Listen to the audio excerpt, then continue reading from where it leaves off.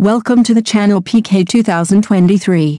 Hope everyone has a good time watching our videos. Guus Hiddink interview. Give Frank Lampard the Chelsea job, for good. Dutchman believes former player he coached at Stamford Bridge can guide team to Champions League glory and into a new era. Guus Hiddink. Guus Hiddink interview. Give Frank Lampard the Chelsea job, for good.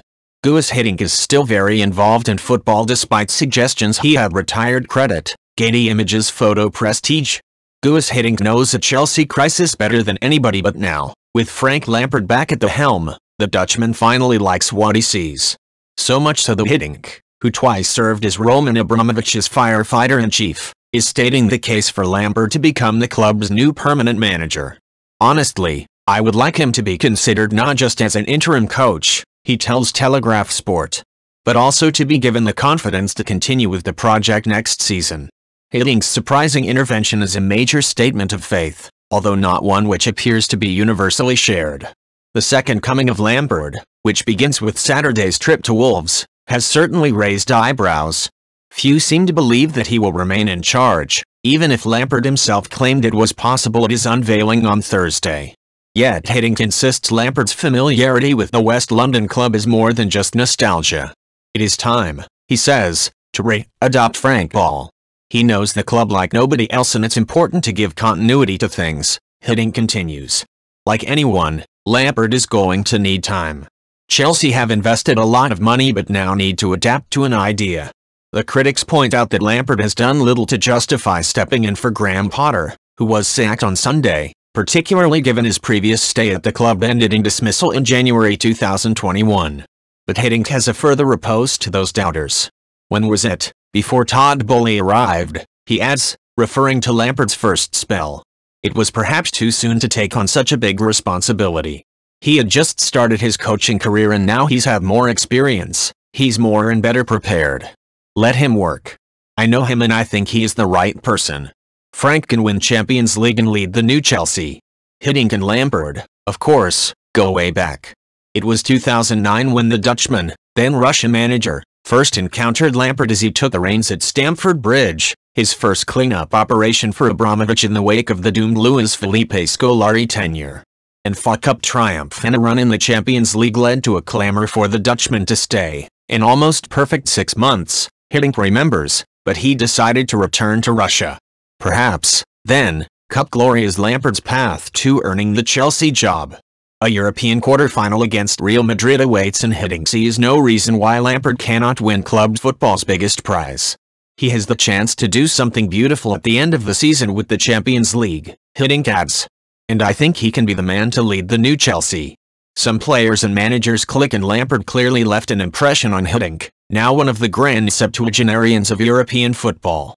I have very nice memories of Frankie, recalls Hiddink, speaking to Telegraph Sport from his home in Amsterdam. He was a fantastic lad in the dressing room. As a footballer, a vintage midfielder. Strong, intelligent and dangerous around the box. He always contributed in a positive way to the group.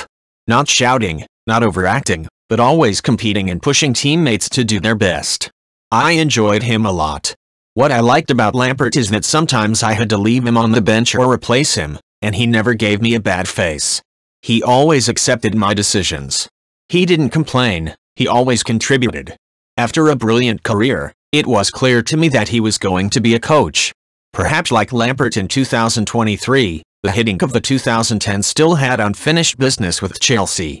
His second spell in 2015 was less successful. Although it was another good period, he remembers, one night across his two stints still defines modern Chelsea. That febrile Champions League semi-final defeat by Barcelona in 2009.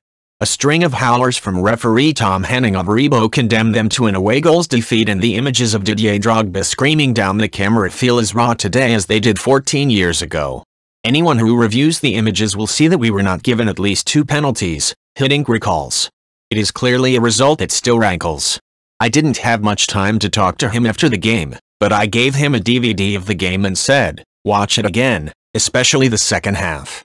The fire is clearly still there even if Hiddink, now 76, is winding down. He announced his retirement as a manager 2 years ago.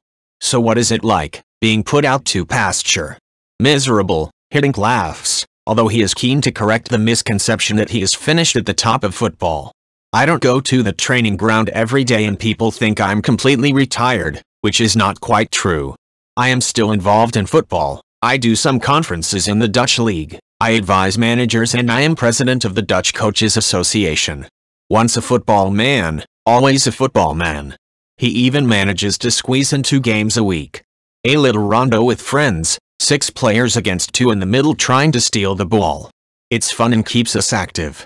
We are still in good shape, even though I recently had an operation and I am 76 years old. Back to Lampard, then, and the pair are still in touch. His former charges previously invited Hiddink to visit him in London, so is a reunion at Stamford Bridge on the cards? I'm sure I will do it soon. I'm very fond of him. I hope he will get Chelsea out of this predicament and get them back to where they deserve to be. His reception when he does return is likely to be a warm one. Thank you for watching our video. Please subscribe channel, comment and sharing our videos.